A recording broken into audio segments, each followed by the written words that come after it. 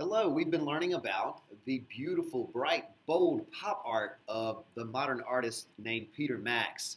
And we've been looking at his hearts and trying to copy some of the things he did. Like when we drew our hearts, we left a little space at the top and the bottom, and we made our lines thick and bold for the shape of the heart.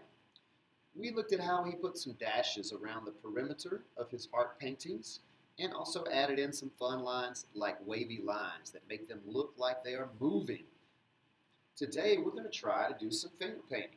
So I have some sparkly metallic paint, and everybody is going to get just one drop of some different colors.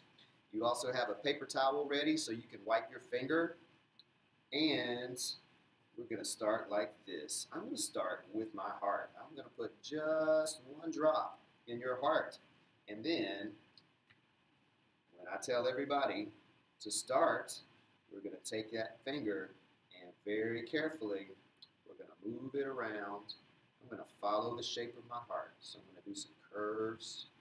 I'm trying hard not to get the paint on my clothes. Let's see if I can take some of this red and put it on the other side of my heart too. Oh yeah, this looks great. And I'm going to see if I can keep the red inside of my heart and not go outside of it.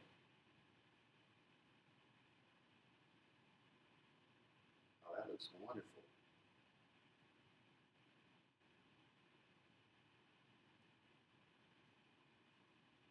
Very slow and careful. Now I'm going to use my paper towel and I'm going to wipe the red off my finger. All right. This paper looks really good with this sparkly metallic finger paint on it. Next, I'm going to try to do some blue over here. So I have some blue sparkly paint.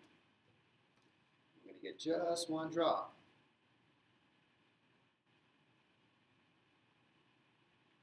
And then we're going to paint very carefully. We don't want to get paint on our desk. We don't want to get our paint on our clothes. And you can see the crayon shows through the paint.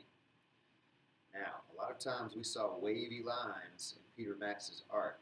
So when I spread it around, I'm thinking about wavy lines. And I'm just going to do this section of the card because I have some other colors of sparkly paint too. And I want to leave some of it thick and some of it kind of thin. Then use my paper towel and wipe my finger. Next, let's see, I have some sparkly orange paint. So over here, I think I'm going to try some sparkly orange paint. Just one drop goes a long way. Carefully use my finger. I'm not going to try to get it in the red paint that's wet. Oh yeah, that looks beautiful. I'm not going to mix too much with the blue. They might touch a little bit, not too much.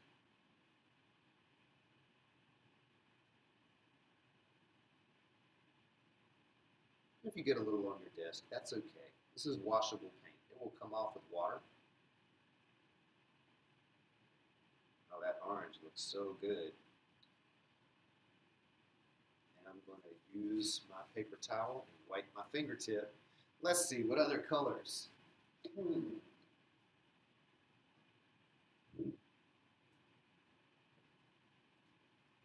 Oh, I bet I could use some yellow sparkly paints. Just a drop, though. It goes a very long way when I use a drop, especially if I'm careful. We'll do the yellow over here next to the blue. Just a little drop. I'm still trying to show wavy lines. If I mix my yellow and blue a little bit, I can start to see a little bit of green over there. Going slow and careful.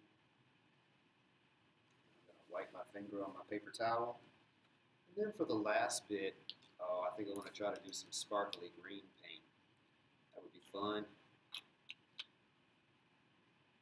Just a drop.